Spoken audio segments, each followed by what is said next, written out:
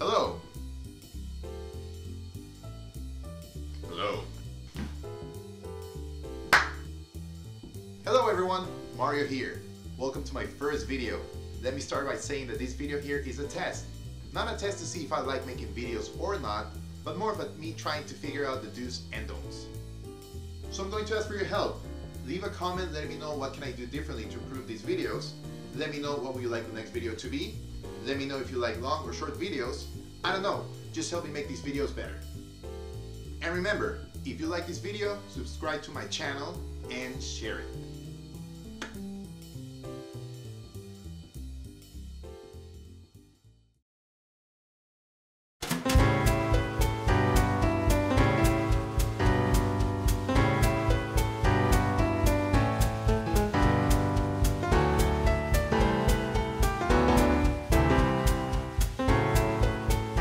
Okay, so let's get started.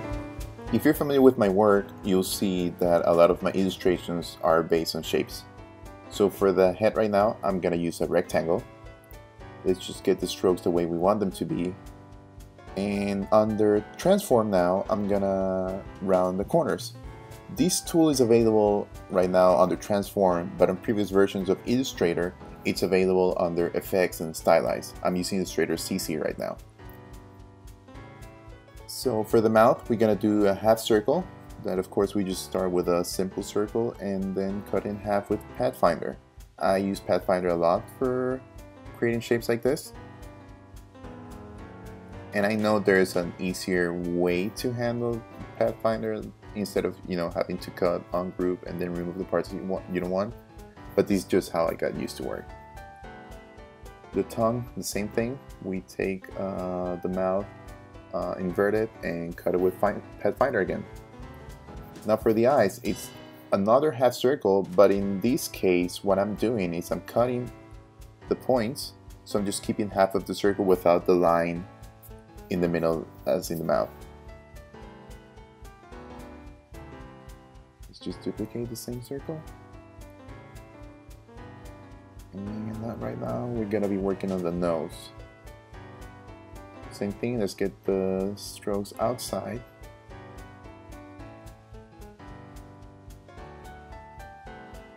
Okay, we're making the lower part of the nose, the lower corners of the nose rounded, not the top.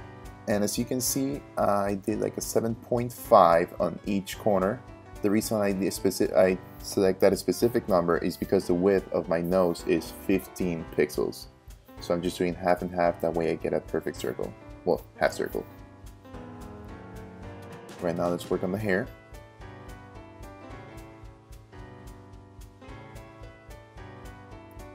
During this video, you will notice that I like to keep the dimensions and positions of my elements as whole numbers, not decimals. Sometimes there's nothing you can do and there will be decimals, but most of the times, if possible, I like to keep them as whole numbers. It just makes it easier when you need to align things, move things around. It's easier to just know I need to move it 10 pixels, 20 pixels. Now once again, using Pathfinder to cut the hair. The reason I'm cutting them as separate elements is because I want to be able to put one above the other, like having different layers of hair. So I was just adding some colors just to see if I like the position of everything in the face. The colors will help me get that idea. So I'm just going to move things around just a little. What I'm going to do right now is create a rectangle with no strokes to cover the top of the nose. The reason I didn't cut that line the same way I cut the line on the eyes is because I'm trying to keep the position of the strokes outside of the nose. As mentioned before, I'm making sure that the numbers are whole numbers, no decimals here.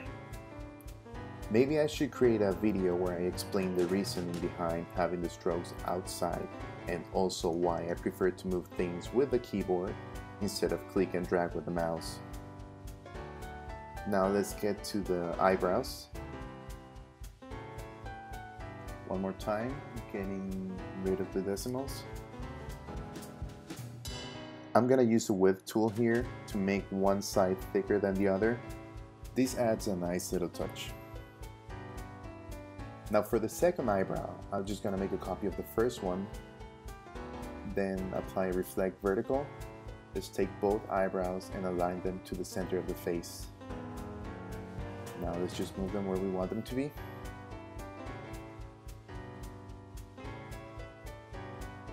Now let's work on creating the shadows and highlights on the face.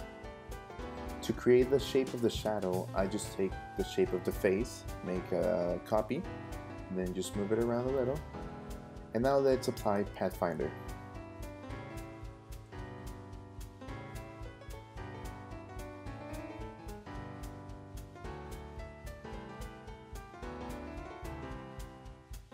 For shadows, I like to use the color black. I just change it to overlay or soft light, or even multiply depending on the color, and bring the opacity down. Now let's work on making some highlights. It's the same principle as the shadow. We take the shape of the head, just move it around a little, and let's use the Pathfinder tool. Now let's move it back. For highlights, I use the color white, and the same principle as the shadows. I change it to soft light or overlay and bring the opacity down. There's no specific number to which you have to bring the opacity down. Just play with different numbers and just see what looks better to you. Now let's work on making a shadow at the bottom of the nose. Sometimes when I'm not sure about the size of something, I like to go to the outline view. Shortcut is Command Y, or you can just go to View and select Outline. That view helps me a lot when I'm working with thick strokes, because sometimes it's hard to see where one shape ends and the other one begins. Now let's move it back.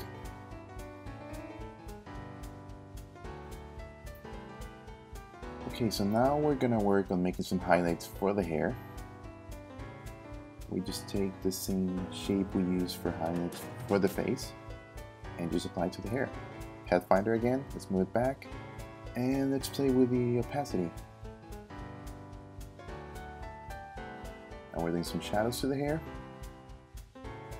The reason I'm not using the same shape I use for the shadow of the face and the highlight of the face on the hair, it's because, as you can see, I'm using different percentages of opacity. So next step, let's work on the neck.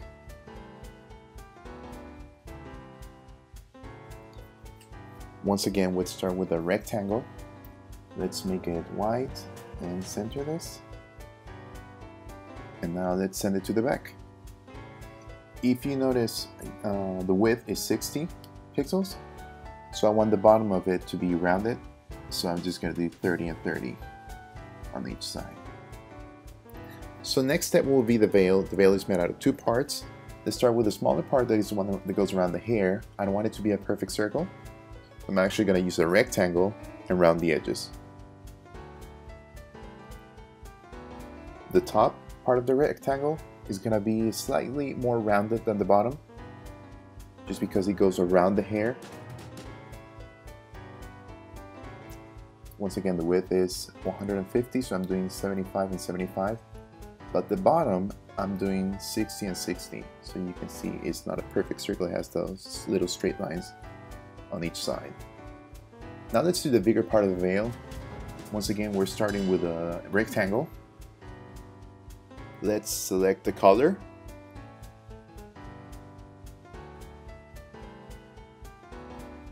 Let's move these corners to get the angles that we need, the angles that we're looking for. And once again, I'm using the keyboard just to make sure that everything goes exactly where I want it to be. Also, I'm gonna round the top corners.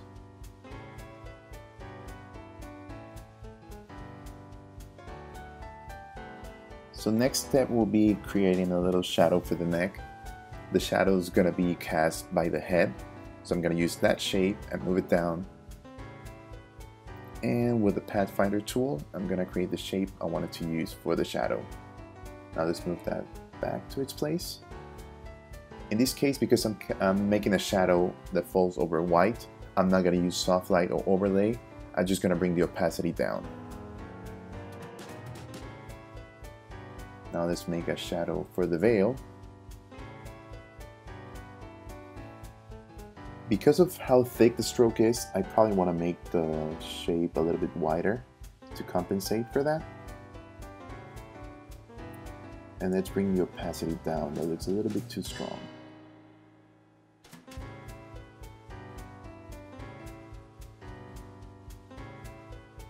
Now let's just move it up a little. Okay, so my next step will be I want to create a shadow on the face that's being cast by the hair. So I'm going to take these two parts, copy, duplicate them. Let's combine them.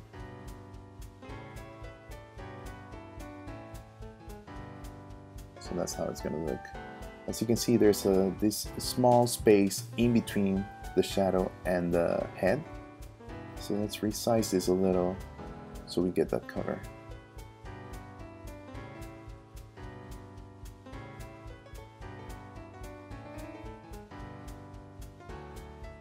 Pathfinder again to get the shape that we want. And let's just move this back to the face.